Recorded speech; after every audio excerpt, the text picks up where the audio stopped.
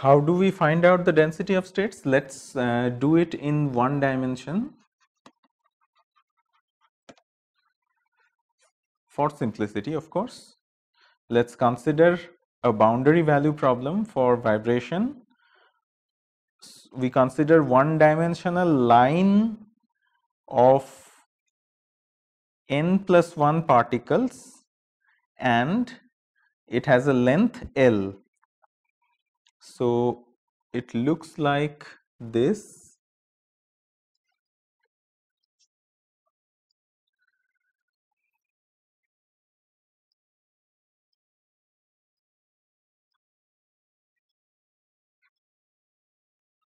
And the end atoms are fixed, so this one is fixed, this one is also fixed because we are interested in stationary modes. The lattice constant is A, that is the separation between two such atoms. Here S equals 0, here S equals n plus 1, that makes it n plus 1 atoms, and the displacement of this atom is marked as US.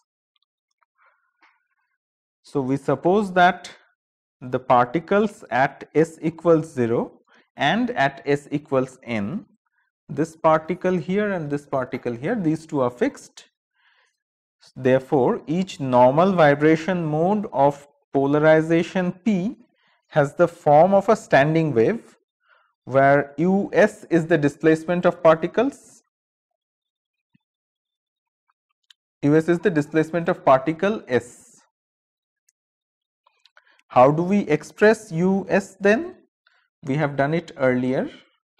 US is given as U naught, U0, exponential of minus I omega kp t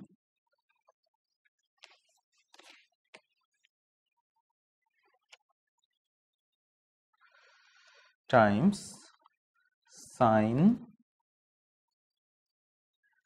ska. So omega kp, this quantity, is related to the wave vector by the dispersion relation. Wave vector is k, and the dispersion relation is something we did not determine yet. The wave vector k is restricted by the fixed end boundary condition. So we will have the values of k, allowed values of k equals pi over L twice pi over L thrice pi over L, so on up to n minus 1 pi over L. And if we now solve for k equals pi over L,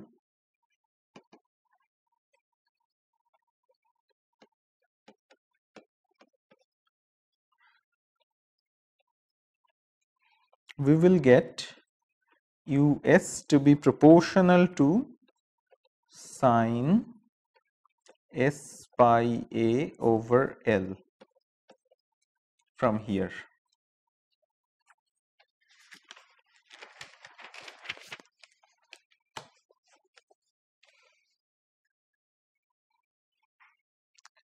And it will vanish at S equals 0 and S equals n.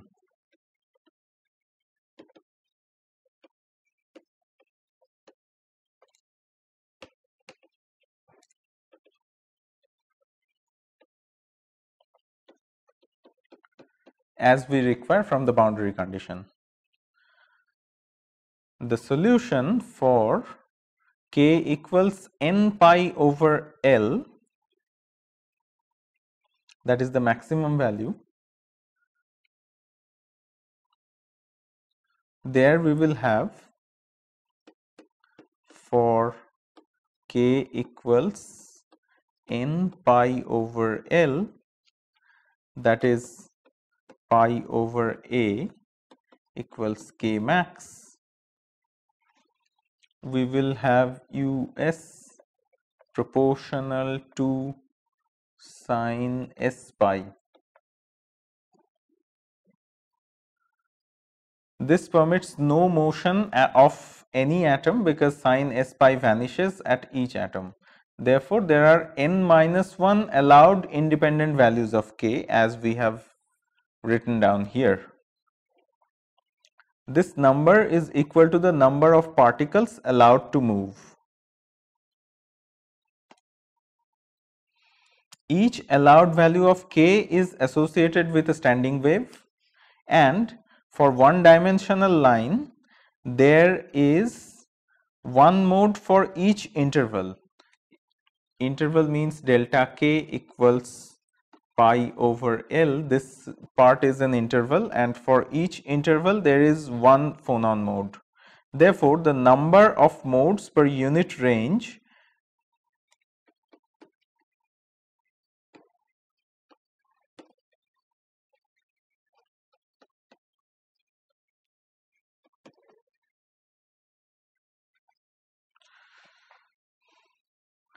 it is given as L over pi for k less than equals pi over A in this range. And if we go beyond this, that means that will take us outside the first Brillouin zone. It will become 0 for k greater than equals pi over A. There is no point in going beyond the Brillouin zone. That doesn't represent anything physical. There are 3 polarizations. That means there would be 3 different p indices.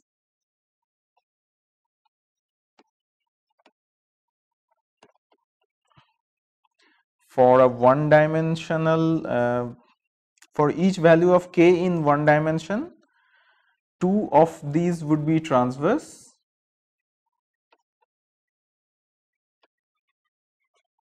and 1 would be longitudinal.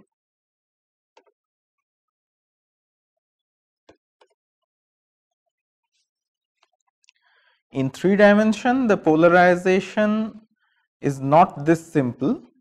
Only for wave vectors in certain special crystal directions there would be 3 normal modes, and otherwise it could be complicated. Now we need to find out the density of states. D omega is our density of states. The number of modes per unit frequency range for a given polarization, that is the density of states that we are interested in. So d1 omega d omega, this quantity is written down as L over pi dk d omega times d omega, which is L over pi d omega over d omega dk, the dispersion, the group velocity, the dispersion. This can be obtained from dispersion relation. So we can obtain the group velocity, that is this quantity here, d omega dk, from the dispersion relation, and there is a singularity if this quantity, if the dispersion relation becomes horizontal, if omega as a function of k is flat, if the first order derivative goes to 0, then there is a singularity in the density of states.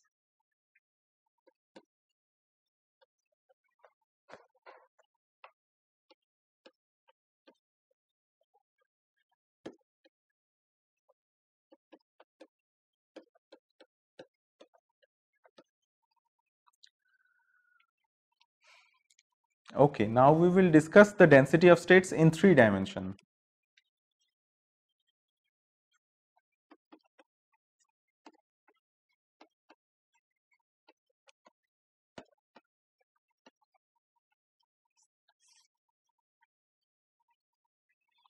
we apply periodic boundary condition over n cube primitive cells.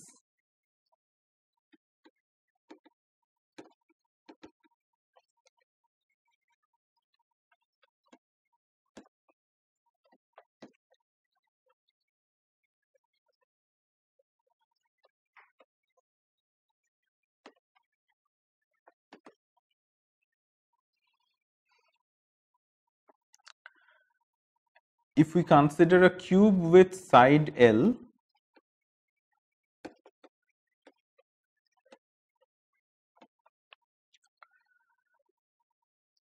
and with this arrangement, k vector can be determined using the condition exponential of I kx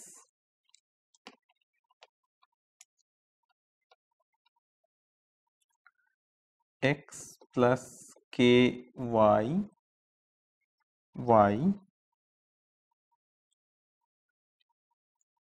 plus kz z. This, according to the periodic boundary condition, would be exponential of I kx x plus L plus ky y plus L plus kz z plus L.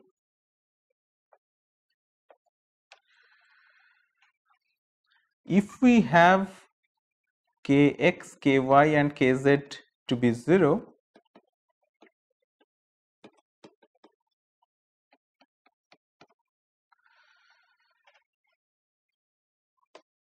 or plus minus twice pi over L, or plus minus 4 pi over L up to n pi over L.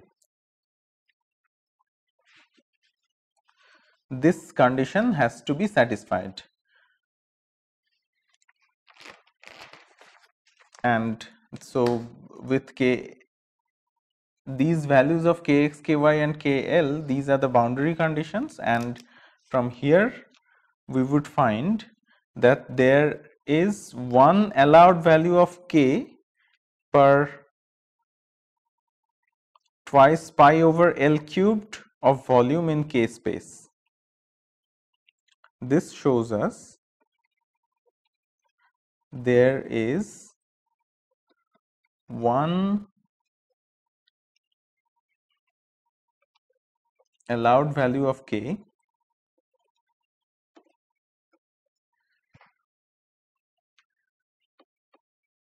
per twice pi over L cubed volume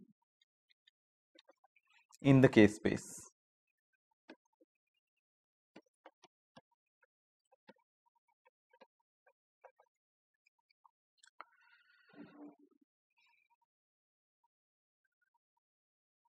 And this is for each polarization branch.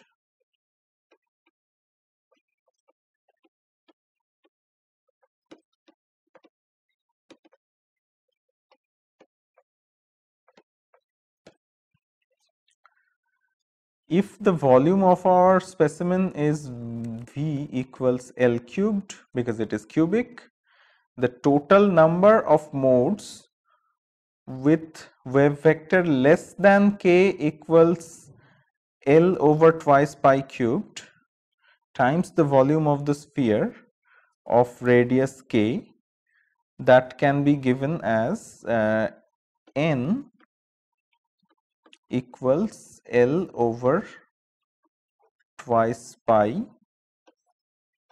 cubed times the volume of the sphere of radius k, 4 over 3 pi k cubed. This is the total number of modes with wave vector less than k.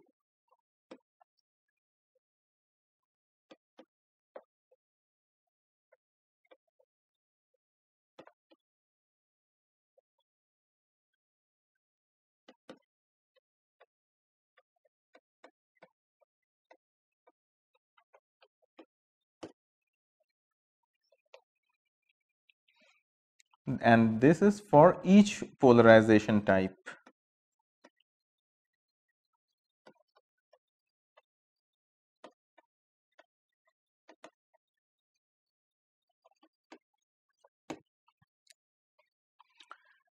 Then the density of state for each polarization type becomes d omega equals dn d omega, which is Vk squared over twice pi squared dk d omega. Now we need to find out Cv, and the density of states is available with us, but we don't know the value of this. We don't know the dispersion relation yet, so we don't know how omega depends on k, so we cannot calculate this quantity yet.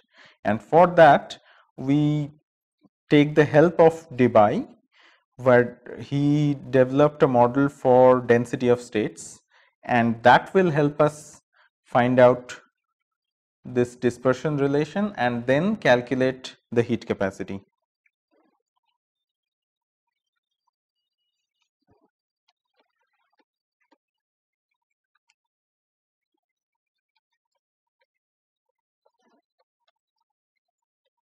So let's focus on the Debye model for the density of states. In the Debye approximation, the velocity of sound is taken as constant for each polarization type, as it would be in the classical continuum limit, elastic continuum limit. So the dispersion relation would be given as omega equals a constant velocity times k. V is a constant. The velocity of sound is a constant in this case, that's what Debye assumed. And if we put this kind of an expression, the density of states, as we have calculated here in this expression, would become V omega squared over twice pi squared V cube. Just put this relationship here and you will get this quantity. So this is the density of states that Debye model gives us, and if there are n primitive cells in the sample,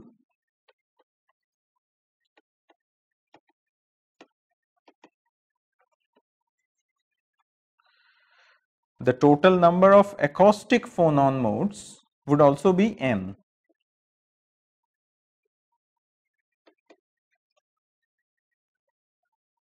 As we have discussed earlier.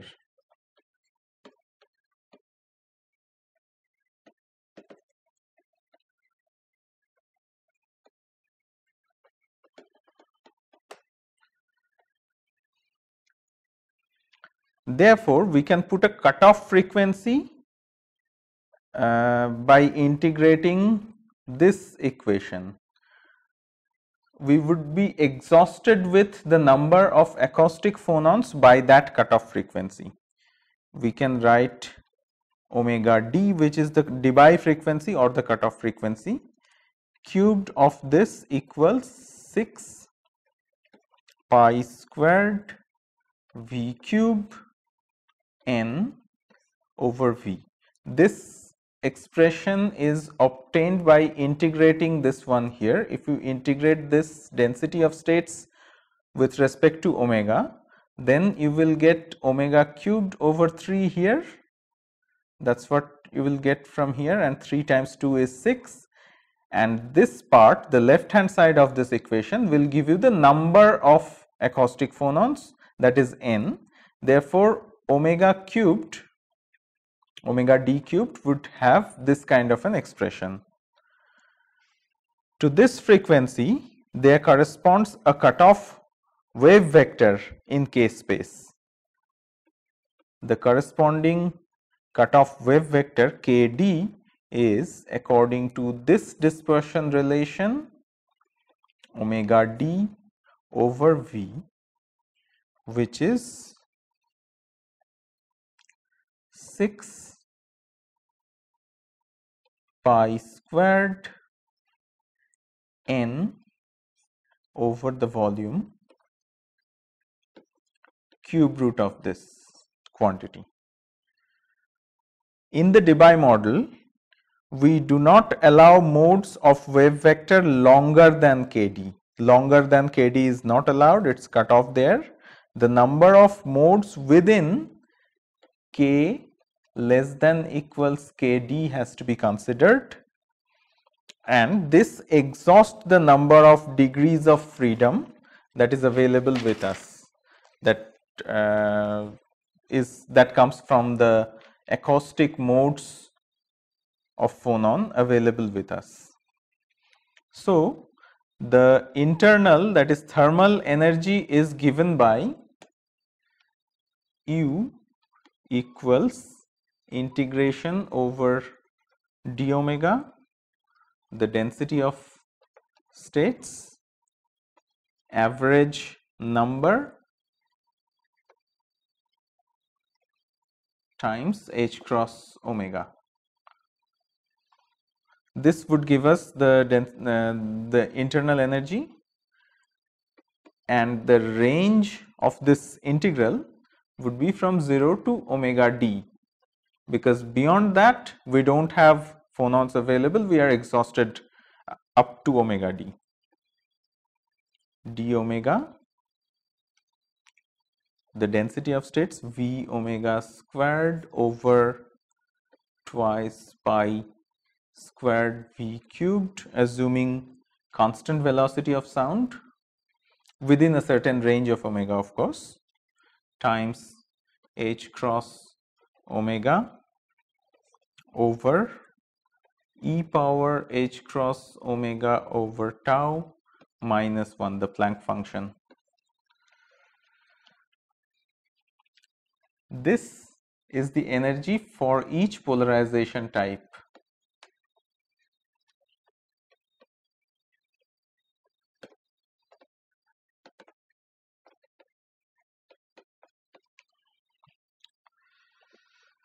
For simplicity, we assume that the phonon velocity is independent of polarization, and if we assume that, we can multiply this expression by 3 to obtain the internal energy. So, by multiplying with 3, we obtain U equals 3 V h cross over twice pi squared V cubed, integration from 0 to omega d, d omega times omega cubed, this square here and omega here becomes cubed, over e power h cross omega over tau minus 1. Now, we substitute x equals h cross omega over tau, that is h cross omega over kBt.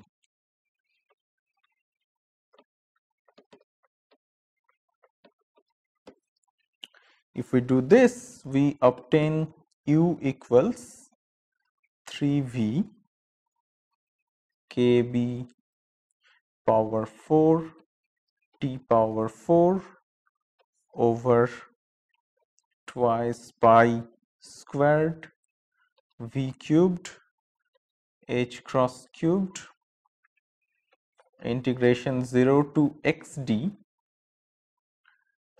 dx x cube over e power x minus 1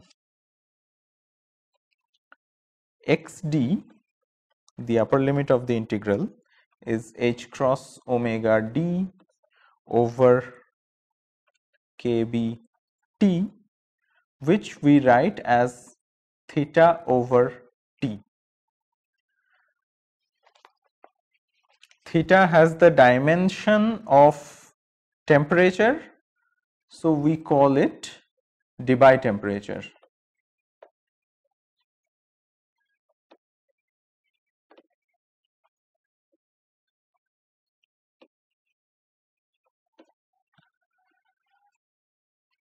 This can be expressed as h cross v over kb 6 pi squared n over v cube root of this. So, the total phonon energy U can be written after doing all these mathematics as 9 times n kb t t over theta cubed integration 0 to xd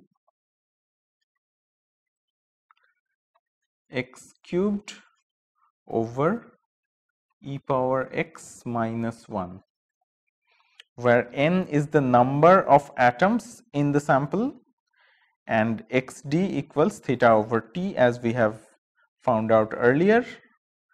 Now comes the heat capacity.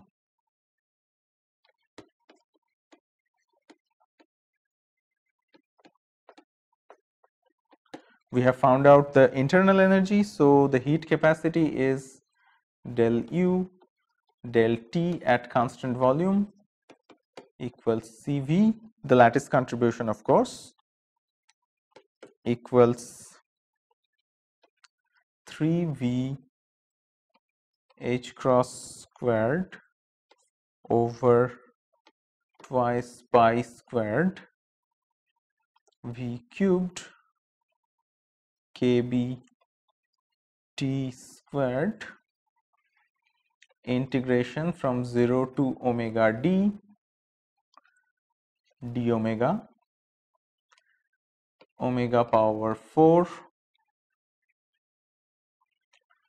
e power h cross omega over tau divided by e power h cross omega over tau minus 1 squared, which is 9 n kb t over theta cubed integration 0 to xd dx x power 4 e power x over e power x minus 1 squared.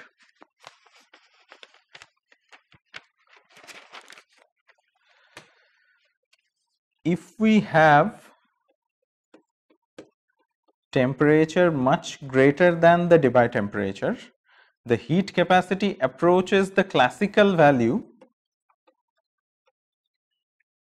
3 n kb.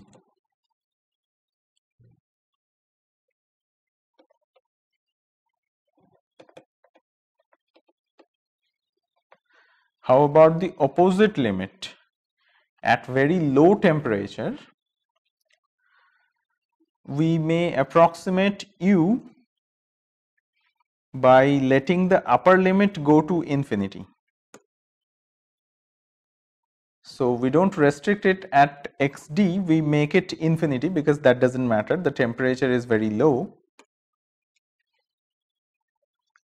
So we have integration 0 to infinity dx x cubed over e power x minus 1 equals integration from 0 to infinity dx x cubed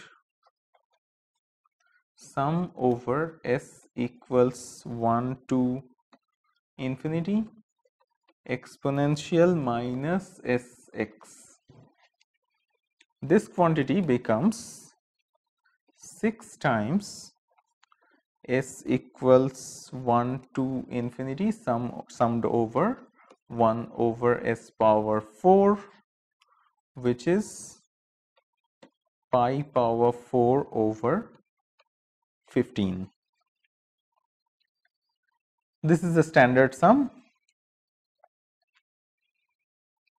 So the internal energy can be approximately written as 3 pi power 4 n kBT power 4 over 5 theta cubed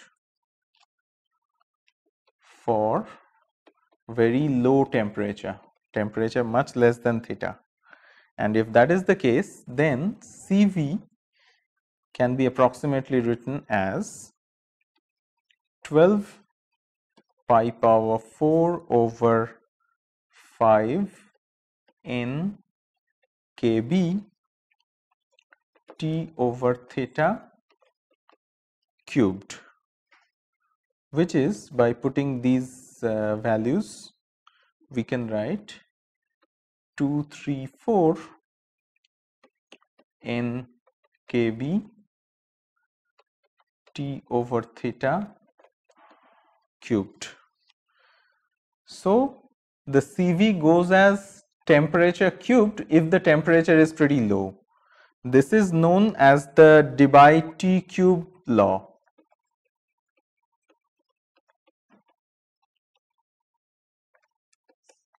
So we have evaluated two limits. In one limit, temperature was much larger than the Debye temperature, where the Cv became a constant and approached the classical value.